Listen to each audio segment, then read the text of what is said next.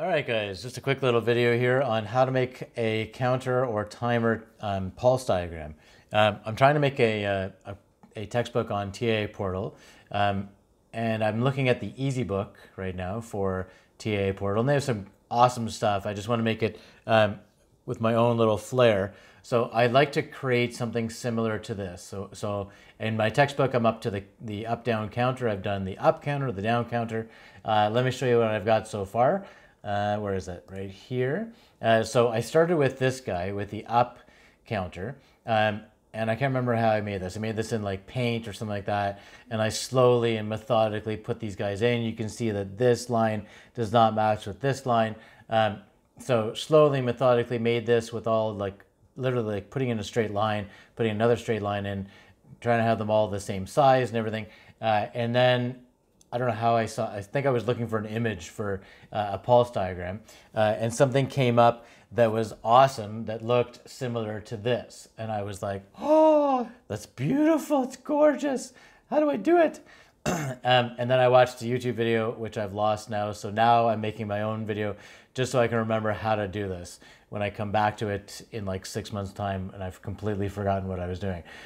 So in order to mimic this bad boy right here, for the up-down counter, I want to put a little bit of a flair. I want to change it up a little bit, maybe have it in a different order or something like that. And so instead of doing it in Paint, you can do it in Excel.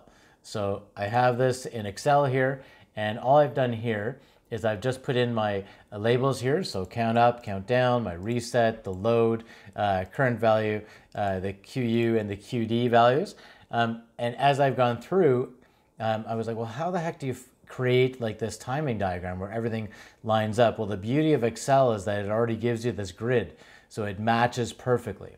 The way to do this is, say I want this line right here on the bottom there, then I go to this one right here. So you go to your bottom border and then click to expand the values. And then as you go down, like you could do this and slowly make it like thick bottom and then, you know, put a side on and everything.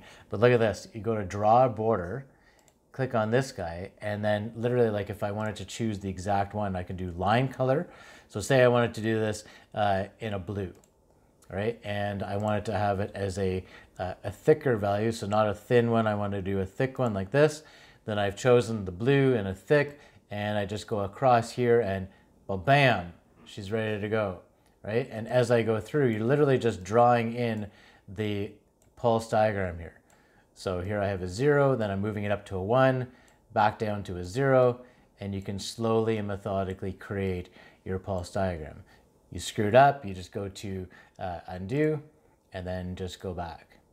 Okay, here I have different colors, but in the textbook, I would like to go from this and kind of have the same format all the way through. So that was my count up pulse diagram. I'll show you what I've done for my count down. So I go here to my count down. It's a lot cleaner. And I'm trying to keep the same thing all the way through. So rather than having all those different colors, I just like to have the one color all the way through, so that even if you're printing it out in black and white, that it's monochromatic and it's more pleasing to the eye. So in order to do that, I need to fill these guys in. So all you do is go over to fill. You pick a specific values, like maybe I want this guy right here. So I want to fill this one right here with that same color, this guy right here. Beautiful. And then you can just slowly fill in the positive pulses as they come through. Cool, eh? Say you want to do like this one for the counter value. So every time that I have a pulse, it's going to increase the value. Again, let's see, I should still be, oh, I lost it. So I want to go to draw the border. We'll see if it still has the same value. Yeah, right on. So still a thick blue. I can go across as much as I want. Gives me my grid. So every time that I have a positive pulse, then the value is increasing. There's my positive pulse, and that's matching with this guy. So I want to have a dash line that corresponds from this 0 to a 1 transition, with this going from 0 to 1 now to 2. So I got to draw another line in. So I can stay with the same line color, go with a different style, and go down to this bad boy right here. And then I want to transfer this down to here, ba-bam. So every time that I have a positive pulse, then the value is increasing. Cool. I want to fill in everything. So I want to fill all these guys across, and I want them all to be the same color. So I can just fly across, and it's awesome. As soon as you're done this, then you have the same color all the way through.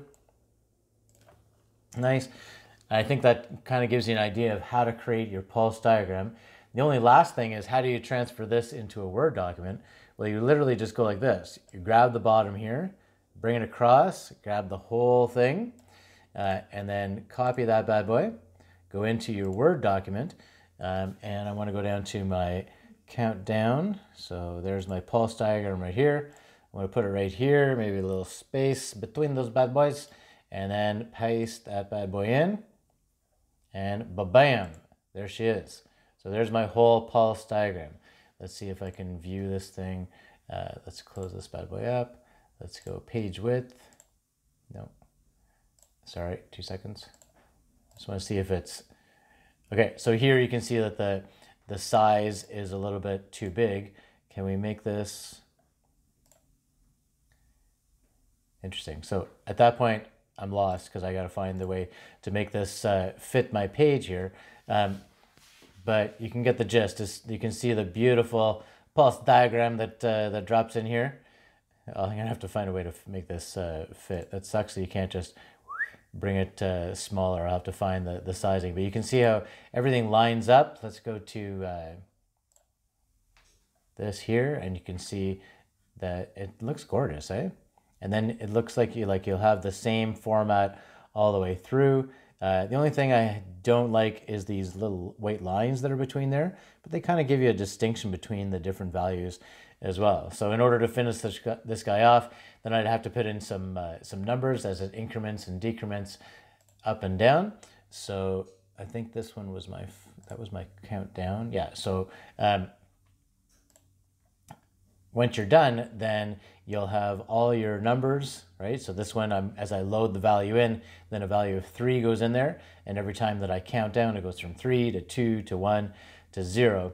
And so I love doing this pulse diagram because it gives you a good understanding of how the actual up timer, down timer, up counter, down counter actually works, and all the different components that are in there. All right, guys, hopefully that helps. It's primarily for myself, so I remember what I'm doing 6 months from now.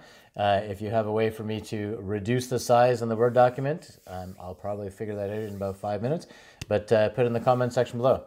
All right, guys, thanks very much. We'll see you soon.